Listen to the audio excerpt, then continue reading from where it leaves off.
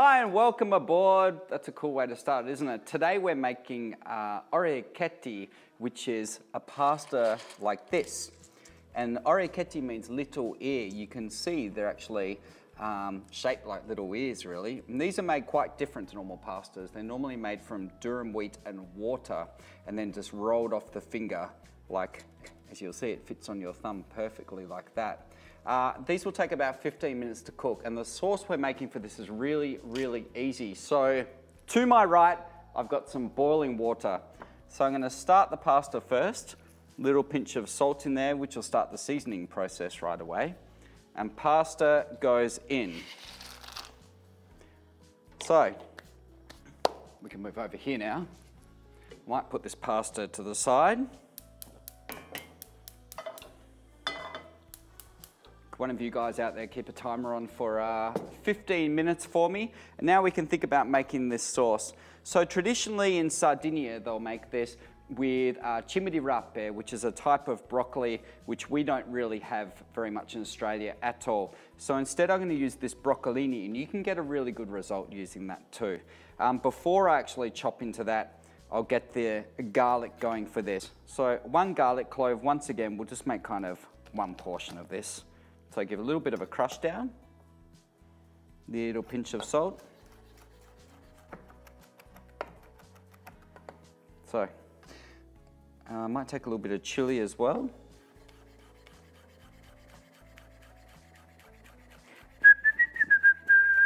Quite a lot of chili because I like it. That'll do. And then moving over to the pan, just kind of a tablespoon of olive oil in there.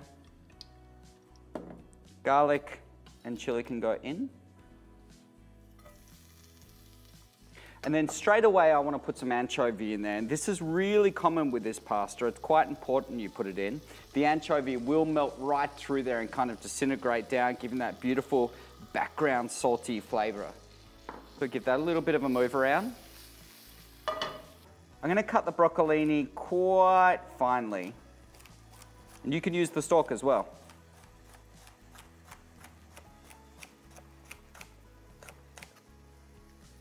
And this can go straight in. Once you've got the broccoli in there, just move it around in the pan.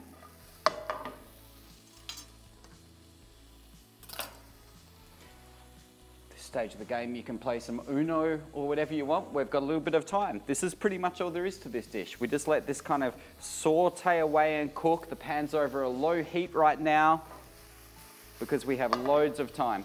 Just gonna grab myself a wooden spoon. Okay, that's almost done. That's been cooking away. As you can see, the broccoli is nice and soft. So I'm going to take a little bit of parsley, not too much.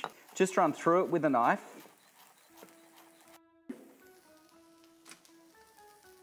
A little more.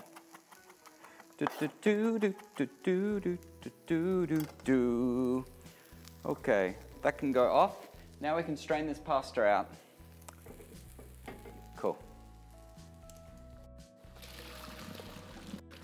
Reserve a little bit of that pasta water. Orecchiette goes in. You can put a little bit of that water in there as well.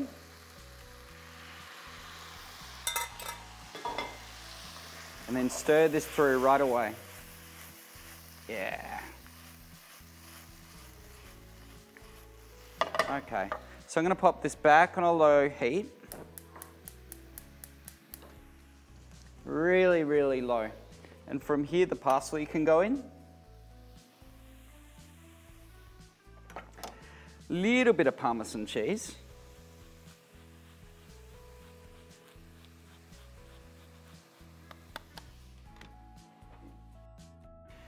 And at the very, very end, a good splash of cold pressed olive oil. And then stir this through.